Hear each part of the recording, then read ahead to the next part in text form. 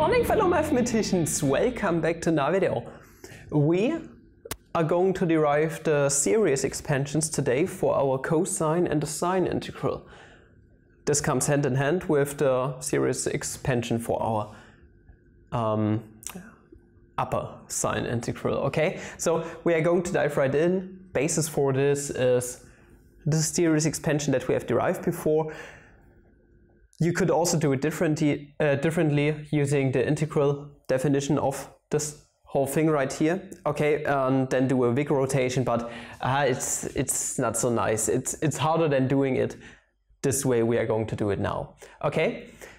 First off, we would like to assume that this series up here converges. Okay, we are only going to do this for converging values of z and also imaginary z. Okay, I times z. This is what we have to plug in a second.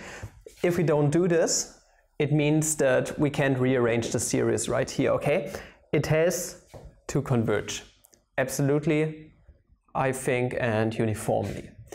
The pure mathematicians can tell me in the comments what it needs to be. Now, we are going to dive right in. We are going to plug imaginary arguments into here and see what we get. I'm going to put it here, okay? Then we are going to have I times z, okay? Putting the I into here also, and also we are going to have I times z to the kth power. Just a simple transformation. Basically, this thing is now equal to what we have right here sitting on the chalkboard, but we want to decompose it such that we can compare the real and imaginary part. Okay, just like with the regular derivation for the sine and the cosine, comparing real and imaginary parts on the complex exponential function. At first, I would like to do a little playing around. Let us say that we can use the rules of the logarithm right here. The logarithm of a times b is the same as the logarithm of a plus the logarithm of b. Okay, only choosing the principal branch right here, then it does work out, meaning our logarithm that we have right here is thus the logarithm of I plus ln of z. We have extracted our natural log of z, that's good, that's what we need, but also we have this natural log of I right here. Like I said, only by considering the principal branch. It's quite easy. Okay, if we would like to get to our boy I as a complex number, what do we need to do? We need to get pi over 2 on the principal branch up, okay? Meaning we are going to land at our I by saying I is thus on the principal branch nothing other than e to the I pi over 2. Meaning if we now take the natural log on both sides, e is going to cancel out, meaning the natural log of I is thus nothing but I times pi over 2 on the principal branch. Okay, I hope this did make sense to you guys. It's just a little intuitive explanation right here using a little bit of geometry and complex plane action. And now we can move on. Now let us rewrite our EIZ. E1 of IZ is thus nothing but negative Euler macaroni constant. Now the negative sign into both parts right here. So negative I times pi over 2, that's good. We have extracted a little imaginary part right here already. And then minus the logarithmus naturalis of z. Also we have the series right here, and I would like to write everything out and then rearrange. Negative. Okay, this is now our series. We are going to write everything out by using the powers of I. The powers of I. Okay, leaving us with. At first, we are going to get k being equal to 1. We are going to get a negative sign right here. Exactly, negative sign, and then we are going to get I times z over 1 times 1 factorial. Then the next one, positive. I squared, z squared over 2 times 2 factorial. Negative, okay, I hope you see a pattern. On the odd parts we are going to get negative signs and odd powers of I, okay. That's just like with the sign, okay, little spoiler alert right here. Now we are going to get that this is going to leave us with I to the third power, z to the third power over 3 times 3 factorial, and then plus I to the fourth power, z to the fourth power over 4 times 4 factorial, and then a few more iterations. Negative I to the fifth power, z to the fifth power over 5 times 5 factorial, and the last one plus I to the sixth power, z to the sixth power 6 times 6 factorial minus dot dot dot up until infinity. Like I said, for us to rearrange everything and turn this into two new Taylor series basically, we need to have this to converge. Okay, this is something that we need right here. Now let us compute the powers of I and see what we get. I squared is nothing other than -1. Okay, we are going to get a negative sign right here. Also, I to the third power is I squared times I, leaving us with -I. Now for the next one, I to the fourth power is I squared times I squared is -1 times -1 is +1. Coolio, okay? Works out quite nicely. I to the fifth power is I to the fourth power, +1 times I, leaving us just with an I right here. Okay? And then I to the sixth power is I to the fourth power times I squared is going to give us -1. And so on. You see, now we have parts with an I in it and parts without an I in it. And now we are going to rearrange and see what we get. Under the condition that everything converges, this means that we have E1 of I times Z is thus nothing other. Negative Euler macaroni constant. Negative I times pi over 2. Negative the natural log of Z. And also we are going to get, I'm going to sort stuff out now.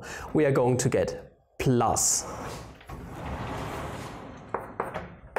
Z squared over 2 times 2 factorial.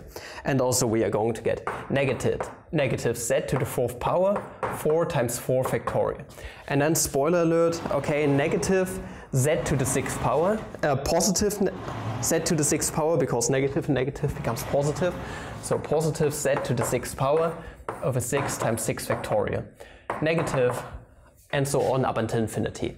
Now we are going to go for the imaginary part. I'm going to drag the I to the outside on all parts, and we are going to be left with, yeah, just positive I. I'm going to put it like this. Positive I times a lot of stuff right here yet again. We are going to have positive Z over 1 times 1 factorial. And then negative Z to the third power over 3 times 3 factorial. And then next one is going to be positive Z to the fifth power over 5 times 5 factorial, negative, and so on up until infinity. We can really found this one. Okay, we are basically done with our series expansions. We only need to put this into nice sigma notation. Okay, this is the last thing I want to do right here, and then we are going to sort out the real and imaginary parts. Now, that's equivalent to saying we now have E1 of I times Z is nothing other than negative Euler macaroni constant, negative the natural log of Z. Let us go for the real part at first. Then our real part plus a sum running from, okay, we can let it start at 1, okay, being greater or equal to 1 in this case, of Z to the kth power, definitely, to the 2 kth power, because we need to get the even powers right here. And also over even numbers times even factorials over 2 times k times 2k factorial. Okay, it looks a bit awkward. And also we need to have an alternating series, so -1 to the kth power. Starting off with a positive sign, meaning we need to have k plus 1. I hope this does make sense. Okay, those are some really weird looking series expansions right here. And now we are going to have our imaginary part. I'm going to drag the I to the outside, plus I times negative pi over 2. Do not forget that we have the negative pi over 2 term right here. And also we have a series expansion, this one right here, leaving us with positive. Okay, this is still part of the imaginary part right here. Sum starting from 1 yet again. Oh no, we can let it start from 0 this time. Okay, being greater or equal to 0 of all the odd powers over the odd numbers times the odd factorials, meaning Z to the 2k plus 1th power over 2k plus 1 times 2k plus 1 factorial. And also it's an alternating series starting with a positive sign, meaning we are going to have -1 to the kth power this time, because our index starts from 0. Now we can close off the parentheses, and those are our series expansions, meaning this stuff right here is our real part, meaning we can identify this right here to be our C of our z. Okay, it looks quite weird, but it is what it is. And now we also have our imaginary part consisting of negative pi over 2 plus this thing right here.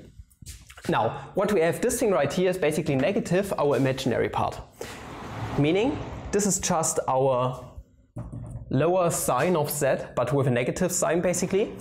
But also what it is, it's z of z minus pi over 2, meaning negative pi over 2 is what we have right here, and our sine integral has this series representation. Okay, I hope this does make sense to you, and that's basically it. This concludes our X course of the sine and the cosine integral, and now you can go ahead and do some numerical analysis and actually calculate values of your favorite integral boys right here. Thank you guys for watching. If you did enjoy this video, please like and subscribe and recommend channel. If you like, if you want to support channel a bit more by the teachers I created, or support channel on Patreon. Up until the next video, have a flammable day. See ya. Ciao. Ich wäre da gar nicht hochgekommen. Was willst du zeigen?